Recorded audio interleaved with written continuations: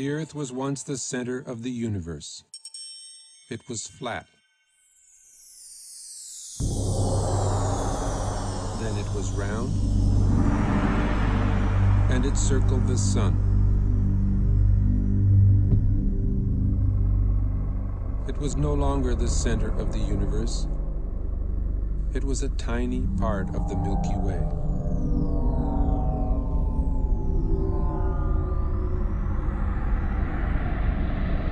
The Milky Way was the only galaxy, except it wasn't.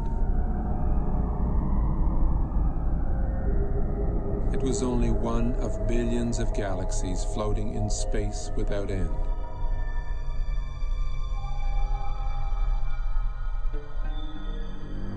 Every single time we think we've got it all figured out, we realize we've merely found another piece of the picture.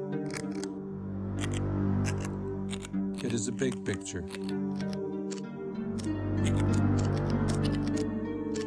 With many pieces.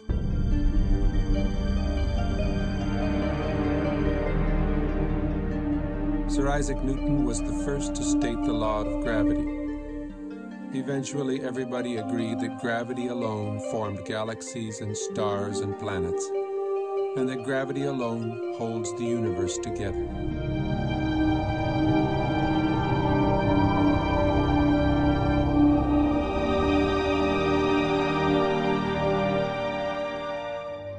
Then we discovered a force 1,000 billion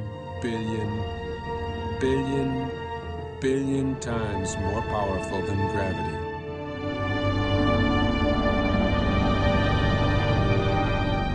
Until recently, we believed that the space between the stars and planets was empty, a vacuum.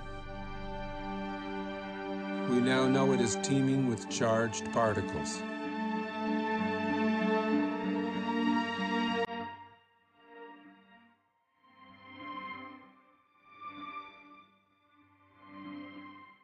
We see glowing electric filaments spanning millions of light years.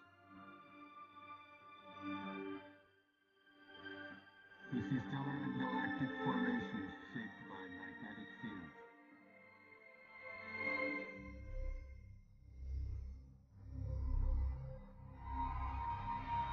Only electric currents create magnetic fields.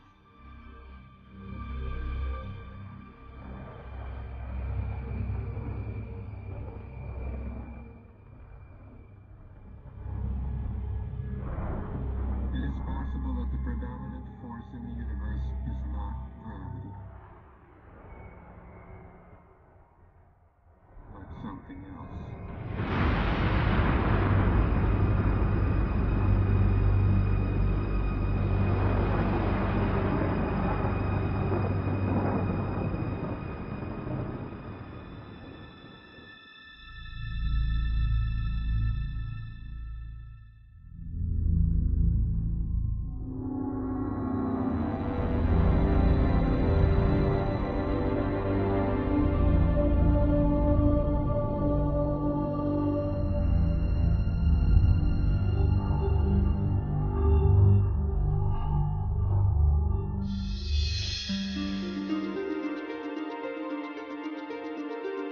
Recent discoveries in space have amazed and perplexed astronomers.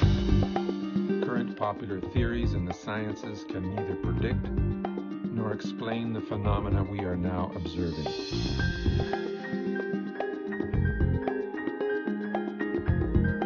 A new theory is being proposed.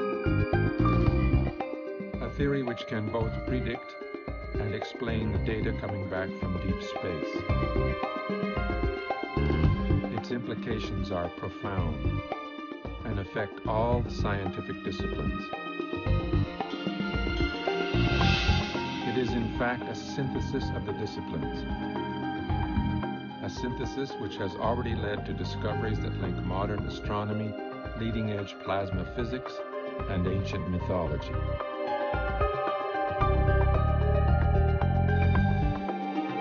The electric model offers us a new interpretation of the workings of the universe, the history of our solar system, and even human history.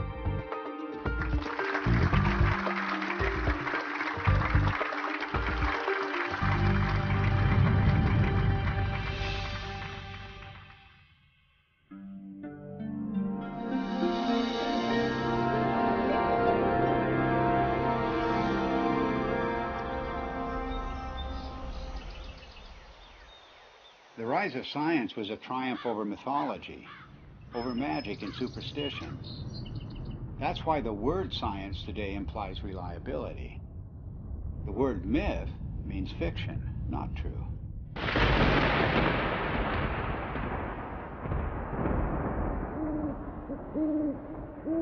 And it turns out that the key to understanding the myths is the same key that is now helping us to understand objects in deep space, to understand the workings of the physical universe. That key is electricity. It was 33 years ago that I first began to wonder about these preposterous stories told around the world, what we call world mythology. What was it that provoked this incredible outpouring of human imagination just a few thousand years ago, just before the birth of the first civilizations? I came to a radical conclusion that the myths arose from extraordinary natural events. Our early ancestors witnessed things in the sky that are not seen today. The events were awe-inspiring, both beautiful and terrifying. So it shouldn't surprise us that the myths are so incomprehensible. Well, of course they're incomprehensible. The celestial references are no longer present. It was in 1994 that I was invited to come to the US to attend a conference which was dealing with the possibility that the ancient sky, as witnessed by our earliest forebears, was different to the one we see today. I'd been interested in this kind of idea because it could only be explained in terms of electromagnetic influences within the solar system. So it came as a bit of a shock and a surprise to see David Talbot showing slides at one of the sessions at the conference, which I recognized immediately as being similar to those of electric discharges in the laboratory.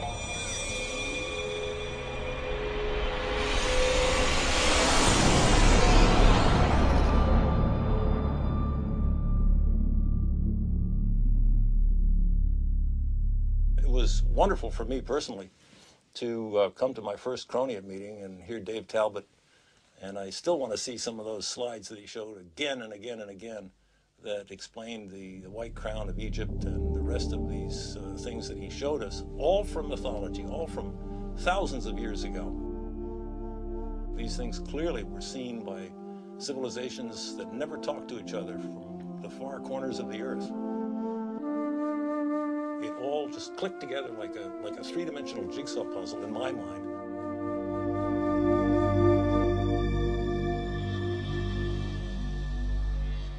A breakthrough for me came when I realized that many different cultures spread around the world use different words, different symbols, different myths to describe precisely the same formations in the sky. The Ouroboros, or celestial serpent biting its tail, for example, occurs on every habitable continent, but it has no ties to the world we now observe. Like all of the archetypes, it is part of an alien sky. A cosmic column rising to the center of the sky, holding aloft the wheel of heaven. And much more than a wheel, because this was the revolving cosmic temple, the city of the gods, the kingdom of heaven, always resting on the cosmic column. Then there's the image of the four rivers or pathways radiating from the center of the sky out to the boundary, the rim of the wheel. The simplest forms lead you invariably to the full story of world mythology. The hero's journey unfolds as the story of the wheel's axle. The mother goddess finds her identity in the star at the summit, the hub and spokes of the wheel.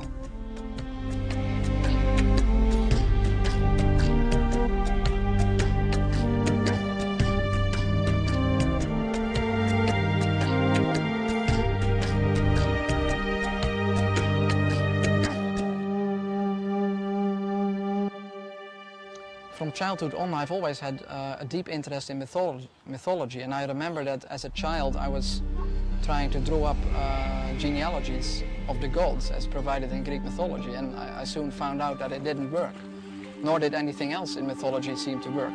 There was no singular fitting explanation that would make sense of these stories. So I basically laid this whole subject to rest, and I didn't look at it for many years. Until I came across the work by Dave Talbot and Everett Cochran mainly, whose articles were real eye-openers for me. And as soon as I began to read these articles, it became clear to me that we were really looking here at a very important key to the unlocking of myth. And the recent findings provided by plasma physics are capable of providing that key. Based on the results we have seen so far in Dr. Perret's investigations with petroglyphs, which we match successfully to laboratory experiments involving plasma, it has now become crystal clear and I think undeniable that the morphology of plasma as it manifests itself both in the laboratory and in space can account successfully for the major themes in mythology.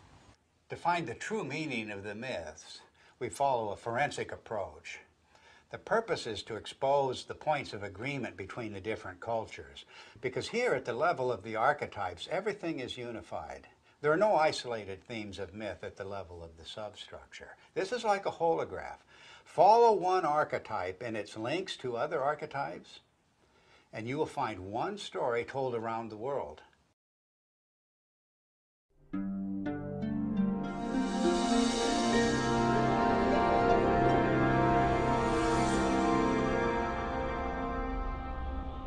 Throughout almost all of history, we have regarded the states of matter as being solid, liquid or gas. But in the last century or so, we have found that there is a form of matter where the charged particles within atoms are separated to some degree or another, and that is known as a plasma. It is the fundamental state of matter.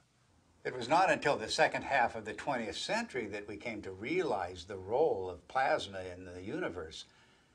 And this has changed the picture of space completely. Not long ago, we thought of the physical universe as being constituted fundamentally of nothing more than atoms and empty space. But a plasma includes at least a percentage of charged particles, protons and electrons, that are not bound to any atomic structure. And plasma is an excellent conductor. Electrons will move efficiently in the direction of charge equalization, and that's an electric current, of course. Now, the reason why we see magnetic fields everywhere we look in space is because electric currents produce magnetic fields, and only electric currents produce magnetic fields. But astronomers working only with gravitational equations did not anticipate the discovery of pervasive magnetic fields in deep space.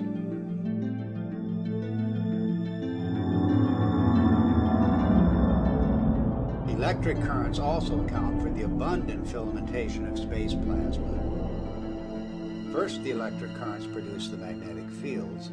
Then these fields confine the electron flow to narrow paths.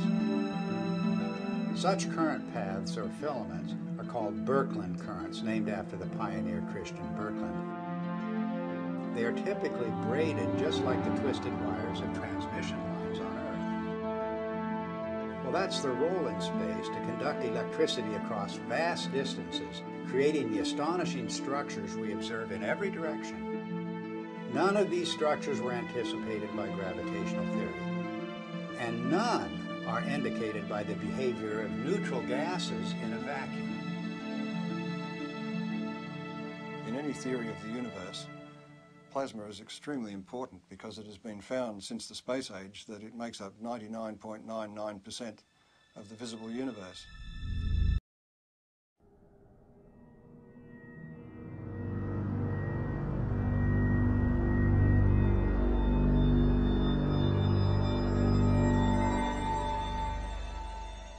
The Earth was once the center of the universe. It was flat. Then it was round, and it circled the sun.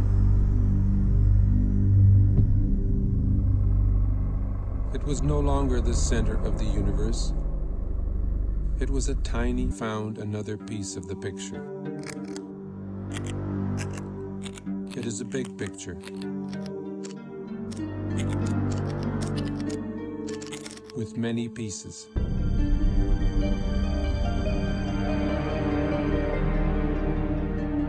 Sir Isaac Newton was the first to state the law of gravity.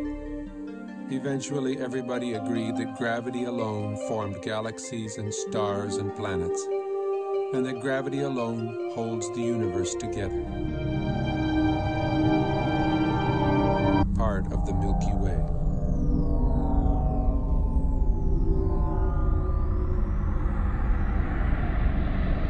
The Milky Way was the only galaxy.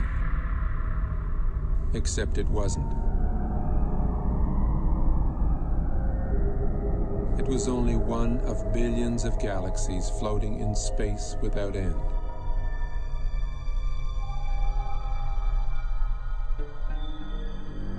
Every single time we think we've got it all figured out, we realize we've merely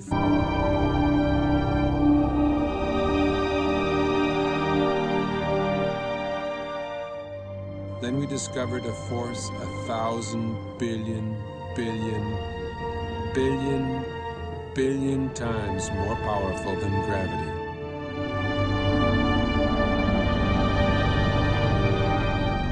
Until recently, we believed that the space between the stars and planets was empty, a vacuum. We now know it is teeming with charged particles.